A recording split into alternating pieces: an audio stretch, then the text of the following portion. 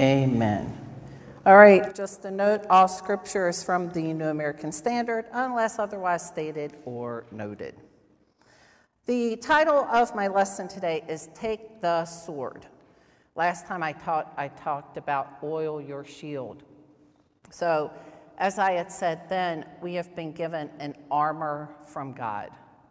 And I'd like to first make note that the word is in sword, which I thought was very interesting because Pastor Mark has been talking a lot lately about a word from the Lord, and also the sword of the Spirit is the word of God.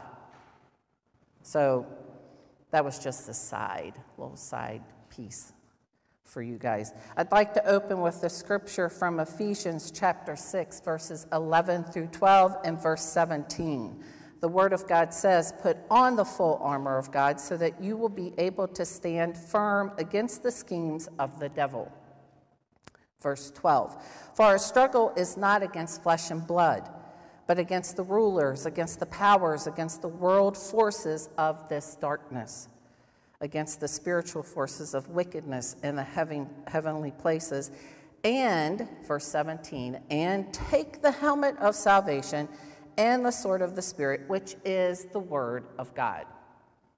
Now, my plan was, but we know what the Bible says about man's plans, that many are the plans in a man's heart, but it is God's purpose that prevails. So my plan was to talk about the sword and the helmet, but then when I started getting into studying and preparing about the sword, I was like, man, I have enough with this.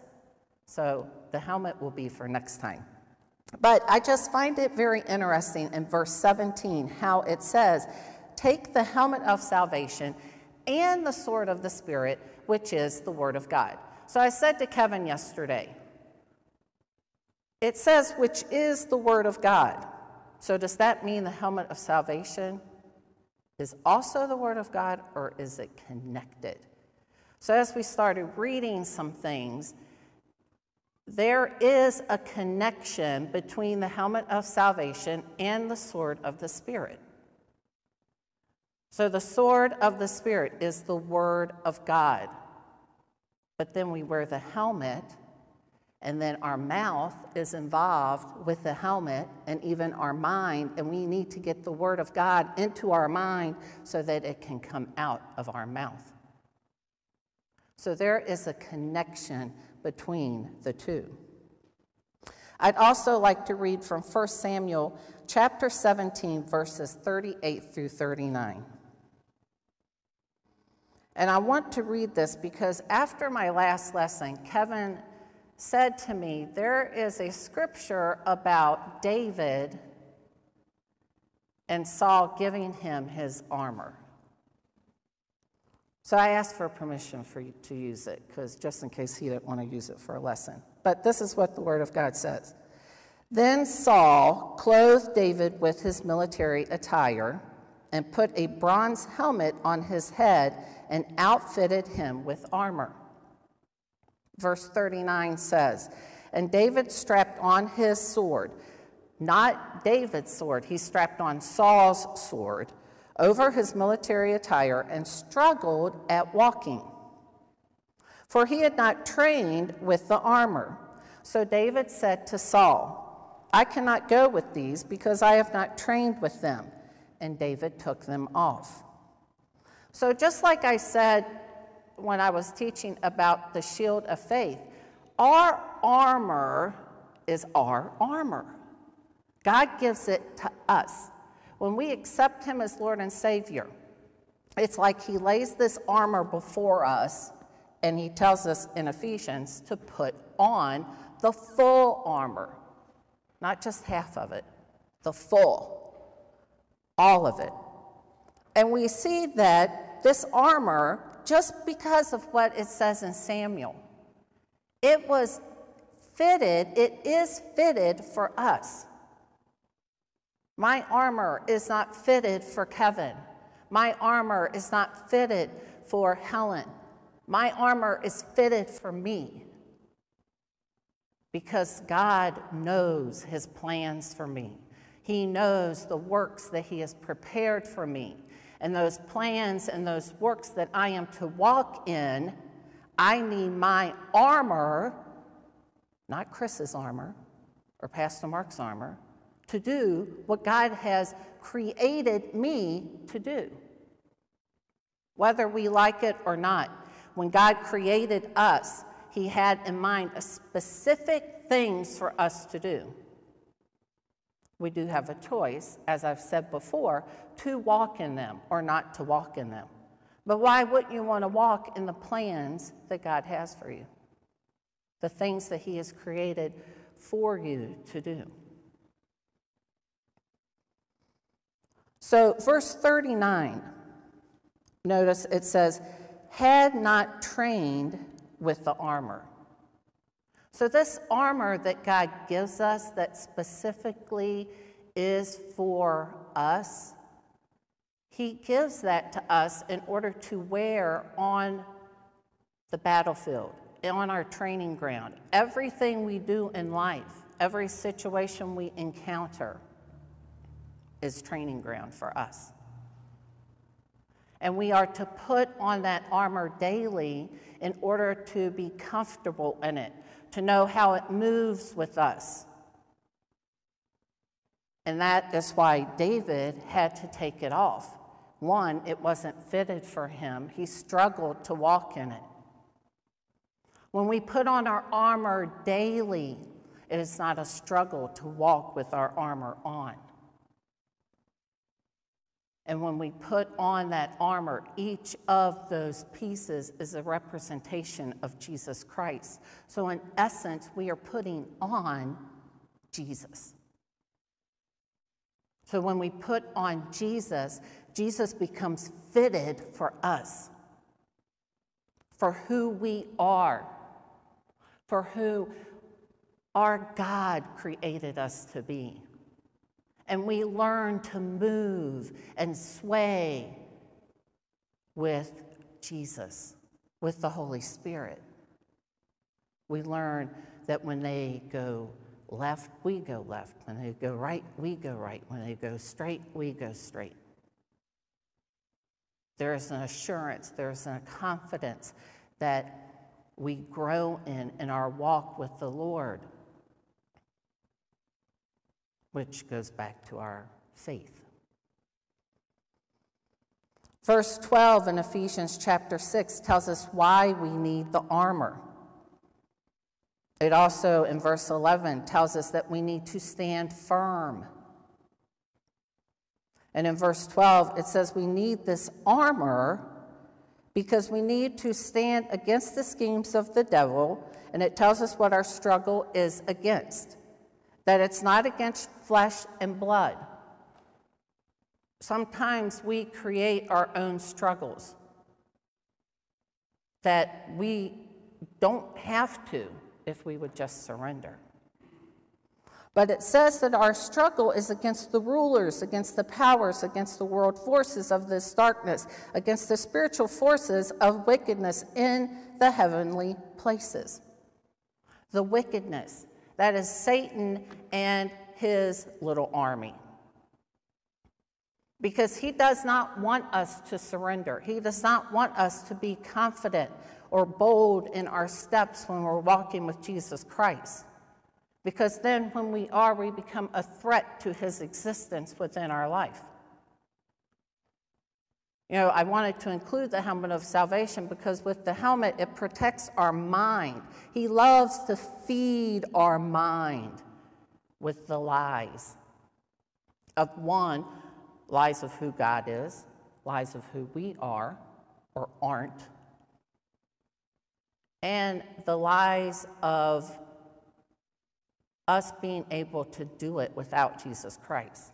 Satan also lies to those who are not a child of God, who have not accepted Jesus Christ as their Lord and Savior, and he lies to them in the fact that, oh, everything's all right.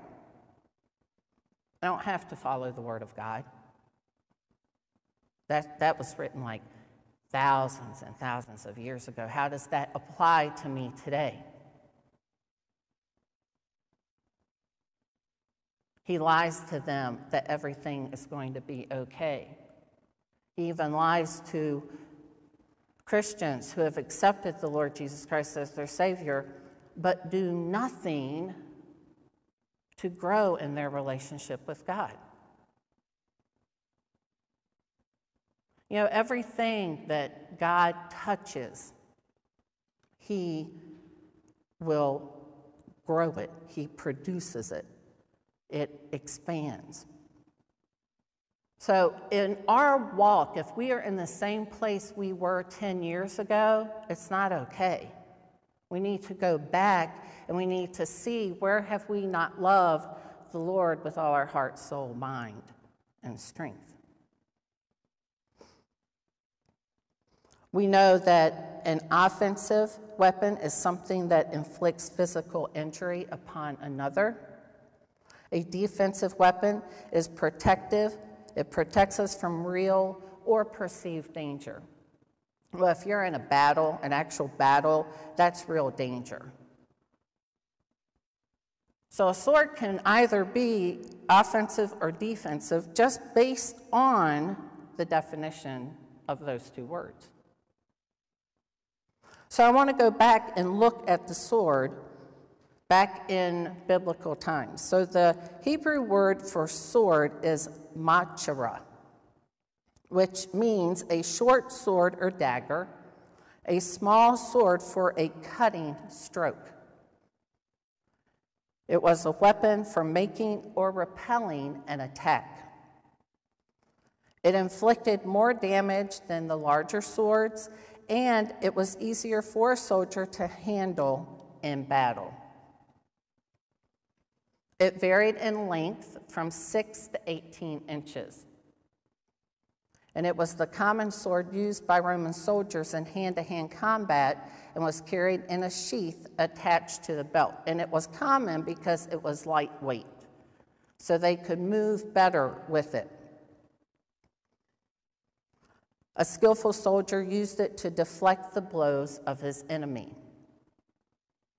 So I'd like, this is not in the notes, but I want to look at 1 Samuel 17, and I know we read from verses 38 through 39, but I want to look at verses 40 and 45. Because it said a skillful soldier used it to deflect the blows of his enemy. Now what happened when David put on Saul's armor is he could not move in it because it had not been fitted to him and he had not trained in it. But in verse 40, 1 Samuel 17 talks about that David took what his armor was, which God had trained him with, which was his staff. He got 5 smooth stones and his shepherd's pouch and his sling. That was David's armor at the time. And then what did he do in verse 45? So Goliath had approached him, and Goliath, you know, he's tall, and he's looking at David like, really? Like, you're going to come to me, you have no armor, and here I am. I have my armor bearer in front. I'm a big guy, and I have all my battle dress on, and here you are with nothing but a staff, a sling, and whatever's in your little pouch. But then David had something that Goliath did not. And it's something that we have that those who do not know the Lord, they don't have. And this is what David said to him. I come to you in the name of the Lord of armies, the God of the armies of Israel. He had God. He knew what God wanted him to do. He was comfortable in his armor. You could say he was comfortable in his relationship with the Lord, and he had his staff and his sling and his shepherd's pouch. Because God had used that to train him as he was out shepherding the flock.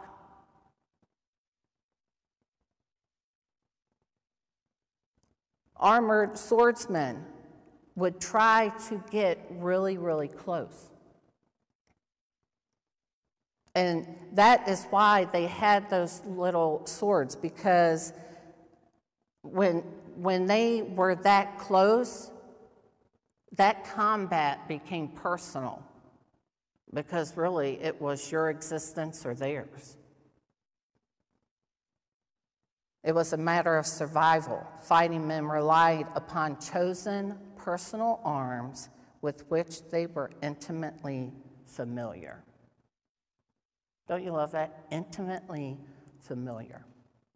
So you may sit there and say, well, you know, that was in the Old Testament, and there's no Roman soldiers walking around here in 2021, but we are in the army of God.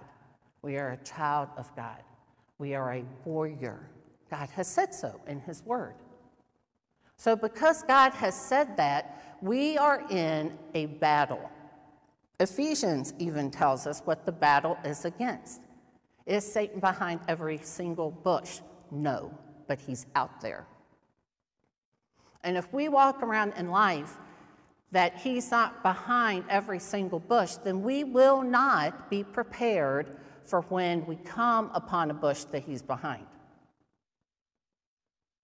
It is a preparation.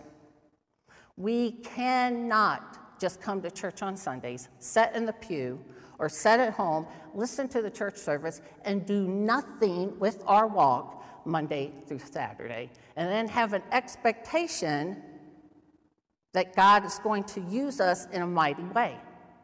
It doesn't work like that. It takes work. There are things that are required for us to do.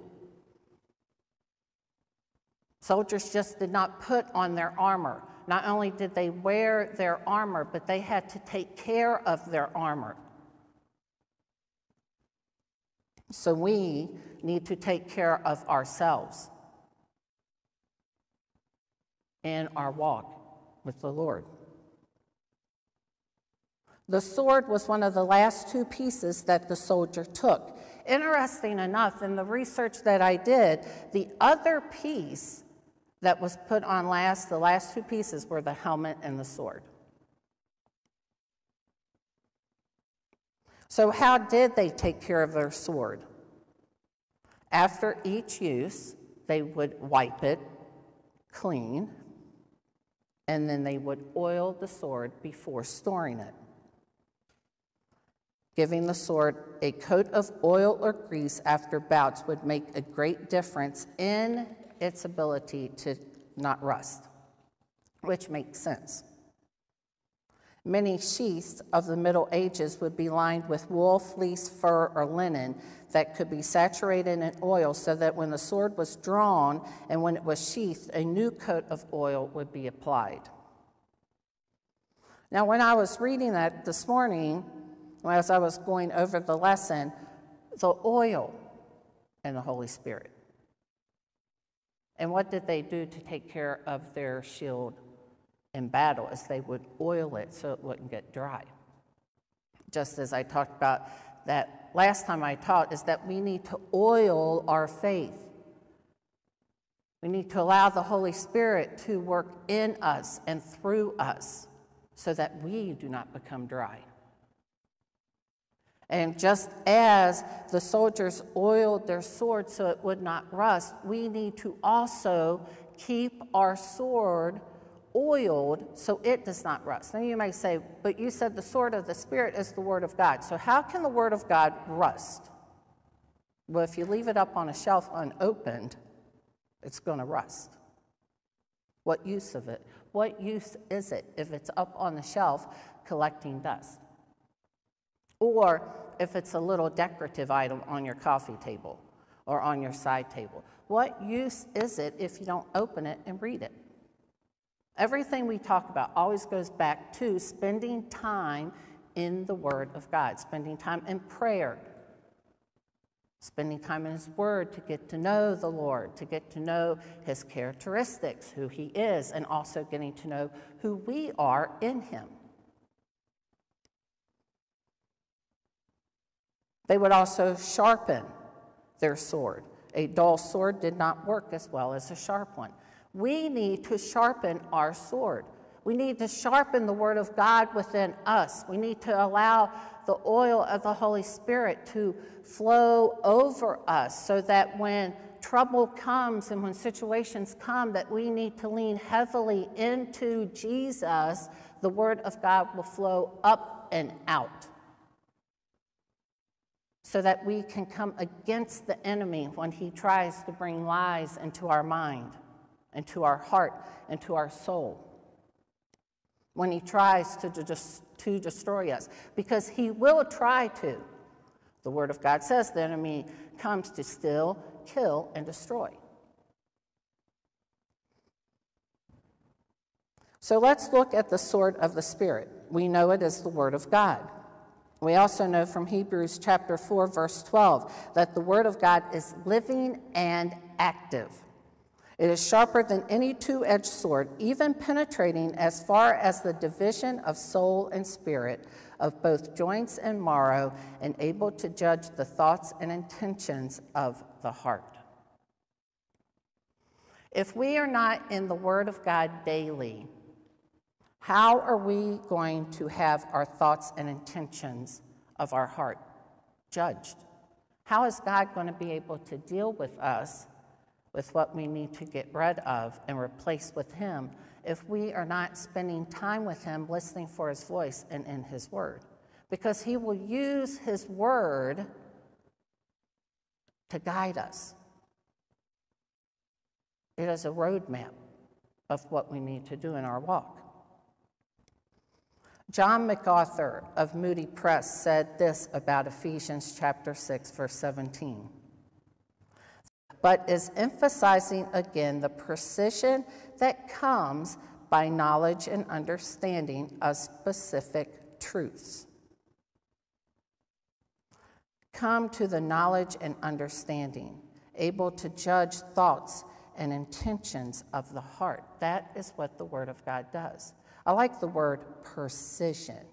Precision. That is a skilled soldier.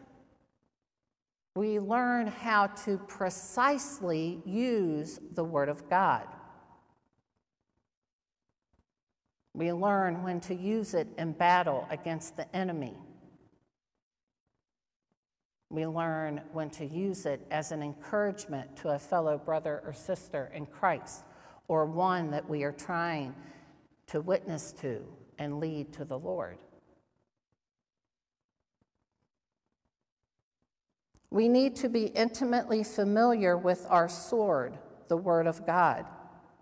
As we become intimately familiar with the Word of God, our relationship with God and, of course, the Holy Spirit will become more intimate. I mean, it's inevitable. If you think about the more time you spend with someone that you don't know, your friendship begins to grow. And normally you begin to take your guard down and share aspects of your life that is very intimate.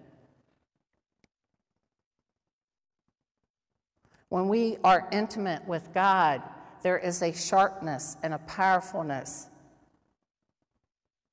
We are able to defeat spiritual forces in the heavenly realms. That comes with spending time in the Word and in the presence of God, getting to know him better, and even getting to know who we are in Christ Jesus. John 14:12 says, "Truly, truly, I say to you, the one who believes in me, the works that I do, he will do also.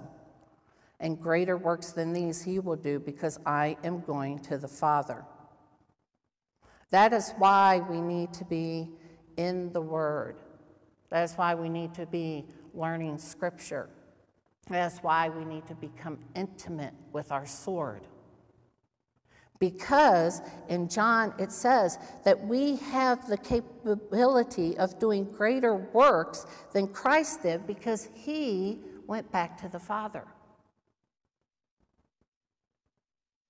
You know, until Acts 2, they did not have the Holy Spirit with them how we have the Holy Spirit with us.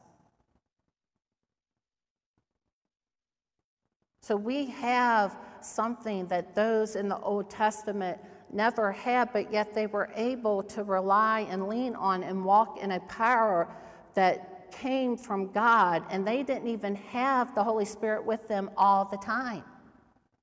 We do, because we are the temple. We know we are the temple, and the Holy Spirit resides within the temple. We need to read it so we know how to use it in any situation. 2 Peter 3:18 says, "But grow in the grace and knowledge of our Lord and Savior, Jesus Christ."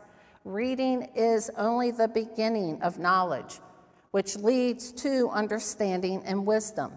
If we do not know the Word of God well, we will have problems defending against the attacks of the devil. Like I said before, we need to be a skillful soldier.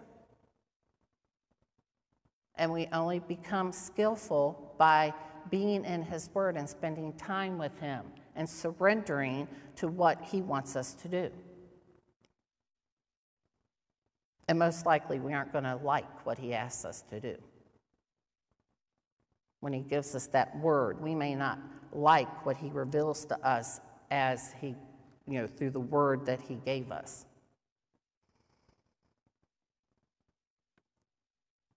There is power in each word from God. That's why God said in Deuteronomy chapter 6, verses 4 through 9, "Hear, Israel, the Lord is our God, the Lord is one." And this is what God was telling Moses to tell the people of Israel.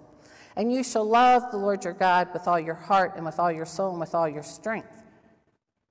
And then verse 6 goes on to say, "These words which I am commanding you today shall be on your heart, and you shall repeat them diligently to your sons, and speak of them when you sit in your house, when you walk on the road, when you lie down, and when you get up." Verse 8 says, "You shall also tie them as a sign to your hand, and they shall be frontlets on your forehead.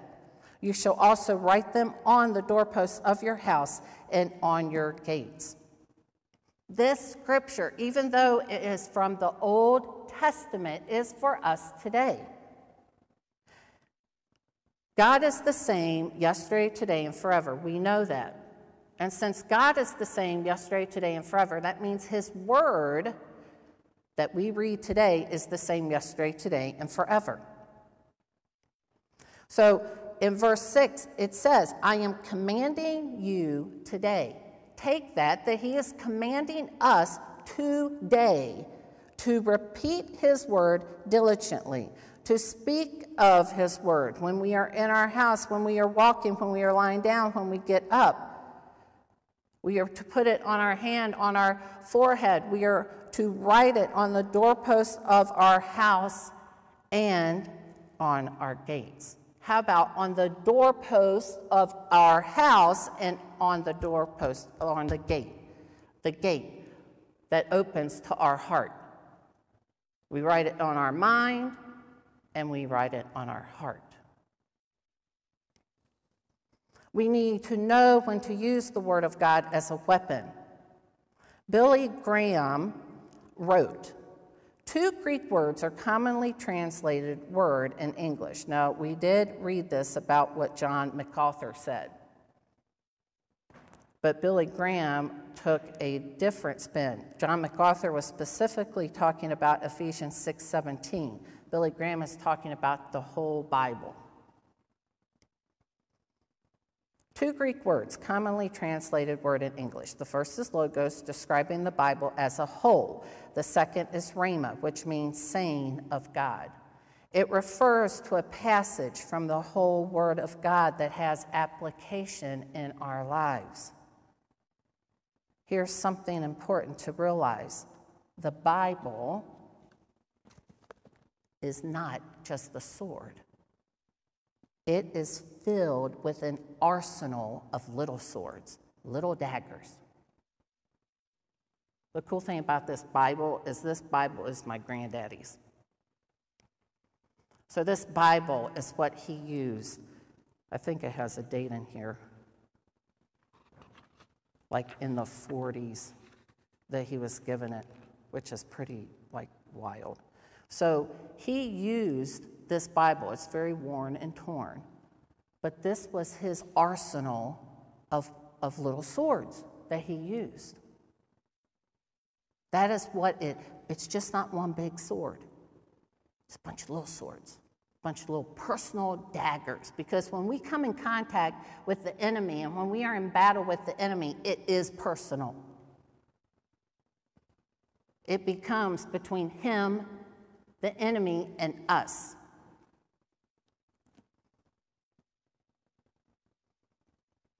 And this Bible provides us with all the ammunition that we will need in our walk.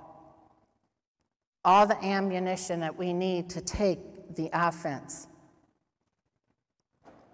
If you want to know what the best way is to use the sword of the Spirit, go and read the scripture about when Christ was in the desert. He had been sent there by God, because it says the Spirit led him. So he led Jesus to the desert to be tempted by the enemy. And what did Jesus do? He used his arsenal of weapons that he had from the Word of God. We need to be like Eleazar. We must cling to the sword of the Spirit, even if everyone is going the other direction. We are to cling to the words that are in this book that God gives us for situations when they arise in our life, so we can cling to the word, cling to the actual words that God spoke. In 2 Samuel 23, verses 9 through 10, it tells us about Eleazar, how he was one of David's mighty men, and he rose up and fought the Philistines, and he fought them until his hand clung to the sword. And what did the Lord do? He brought him victory. Cling to the word that the Lord gives you. It will bring you victory in an area of your life. Because when we cling to the word, we are surrendering to the word. If we aren't clinging to the word, we are clinging to our own self-will. To our own will. We are trying to do it in our own power. When we cling to the word of God, we are clinging to the power that comes from that word, because it is the spoken word of God himself.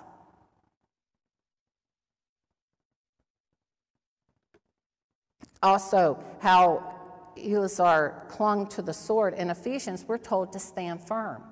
I would say as he clung to the sword that he was pretty much standing firm. You stand firm in what God has given you. So as I was preparing for this, I thought there are some verses in Proverbs that talks about our tongue as a sword.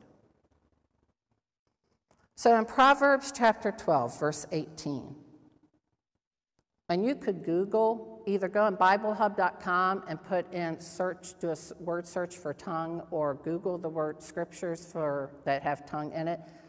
There's many more than just this. But Proverbs chapter 12, verse 18, this is the NIV. The word of God says, "The words of the reckless pierce like swords, but the tongue of the wise brings healing." The New American Standard says, "There is one who speaks like the piercing of a sword, but the tongue of the wise promotes health." We can either use the word of God to bring healing and health, or we can be reckless with it. We have a choice. That's why we need to know when to use the word of God as a weapon. There are times in our lives that things may not go our way. During those times, we need to be careful not to use the word of God as a weapon to inflict hurt or damage on another, when we should be bringing healing. We need to use our tongue to declare and prophesy life over things that seem dead. We need to use our tongue to call into existence the things that don't exist. My question to you is, what are you calling into existence with your words? With the sword of the Spirit? How are you using the Word of God? What are you calling into existence with things you are hanging on to? It doesn't even have to be audible. It can be inaudible. Is it stress, grief, anger, unforgiveness? So you may say, well, how do I take the sword? Because in Ephesians it says to take the sword. We take the sword by memorizing Scripture. 2 Timothy 3:17 says, so that the man or woman of God may be fully capable, equipped for every good work. Psalm 119:11 says, I have treasured or hidden your word in my heart so that I may not sin against you. We take the sword by meditating on Scripture. Psalm 1:2 says, but his delight is in the law of the Lord, and on his law he meditates day and night. That word meditates means to moan, growl, utter, speak, audibly and inaudibly, the word of God over and over and over and over again. Just as Jesus did when he was in the desert. He spoke the word of God over and over and over. If you have to use the same scripture 100 times in a day, use the same scripture. God will give you one of the arsenals, one of the little daggers from his word to use in the situation. Write it down. Keep it with you. Write it on your hand. Don't write it on your forehead. I mean, you could. That could be a witness to other people. But write it on your hand if you have to. Make it where it is there so that when you feel the enemy come, because he will, you can say back, you are a liar. The word of God says, da, da, da, da, da. We can take the sword by studying Scripture. How do you study Scripture? Take notes. Use tools such as BibleHub.com or a concordance, or even reading commentaries or other books so that you can better understand the meaning of words. Spend time in the presence of God. Pray in the Spirit. Read his word. I have listed on there, unpack the verse. So one of the big things at school that they like to say is unpack the standards. That means like get everything out. Let's find out about what everything is in the standards that New York State wants us to do. So unpack the verse. Go through each verse. Look up the meaning of each verse. When you start looking up meanings of words and then you take those meanings and plug them into the verse and then read it, it takes on a whole different meaning. And it will take on the meaning that God wants it to have in your life. So in closing, I want to say to you, arise, you prince and princess, you child of God, you mighty warrior, anoint your shield and take your sword. In Jesus' name. That is all I have. Have a blessed week.